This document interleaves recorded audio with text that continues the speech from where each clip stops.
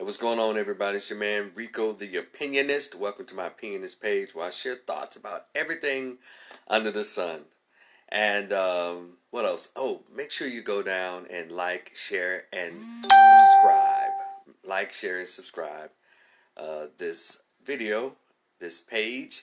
And there are some cool links in my description box on this YouTube channel where you can click on. I have a link for my Cash App, my PayPal, the link to where you can get a preview of my short story and purchase it if you like. And I have a link to my nonprofit that's called BlackManMojo. The name should speak for itself. But anyway, over the past week, we've lost some wonderful people in our community. And I just want to take this time to acknowledge them. First person we lost in this past week was our man Debo, which I did a video on him. So stay on the page, just click for it.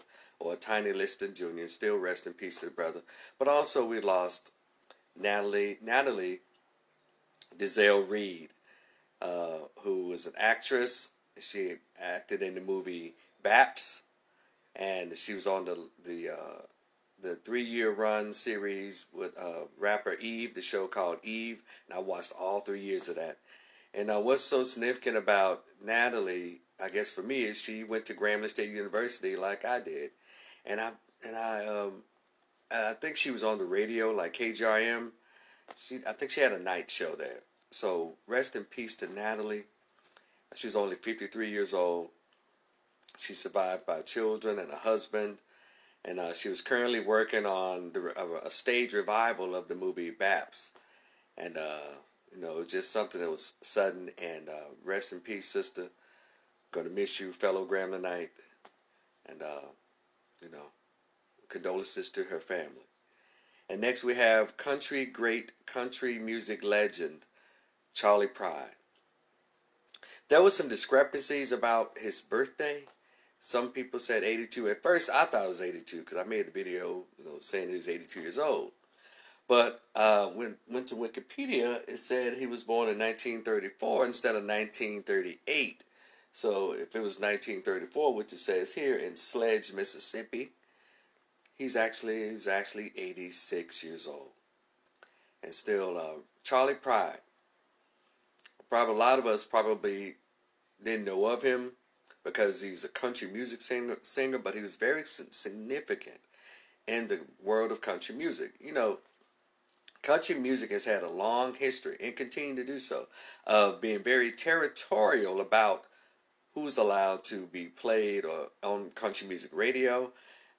Most recent example is the young guy who did the song Old Town Road, and how country fans just got an uproar. Had to take a country veteran like Billy Ray Cyrus to help really push him over to get him to the country fan, the country format. And but Charlie Pride opened the door for people like this young man. He opened the door for, there are 2 biracial guys, I don't know their names, and most recently a black female was being honored in country music. So he opened doors for black artists who love country music to actually get fair play in the genre of country music. And I want to say to country fans, y'all know, I'm trying not to say it, but white folks, come on.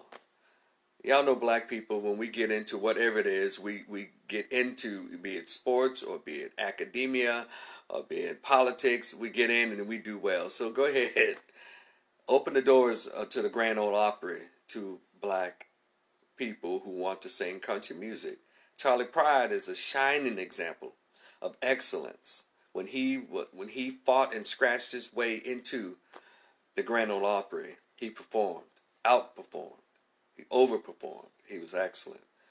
And one of his songs that came through, because wait a minute, let me stop right there. He won Grammys, he won American Music Awards, and he won Country Music Awards. He went across all genres, being a country singer. Just like Miley Cyrus and Taylor Swift and all those get to do. They go from country to pop and all of that. Miley Cyrus even got to go to hip-hop.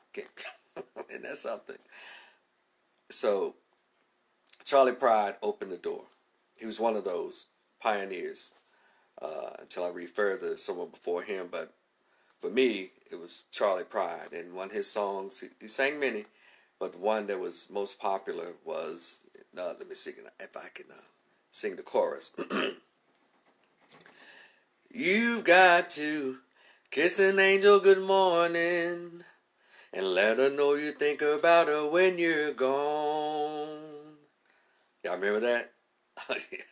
Rest in peace, Charlie Pride, to your children. Condolences to your children, your grandchildren, your entire family, man. We appreciate you, and you're already missed. And by the way, one last note to the country music world.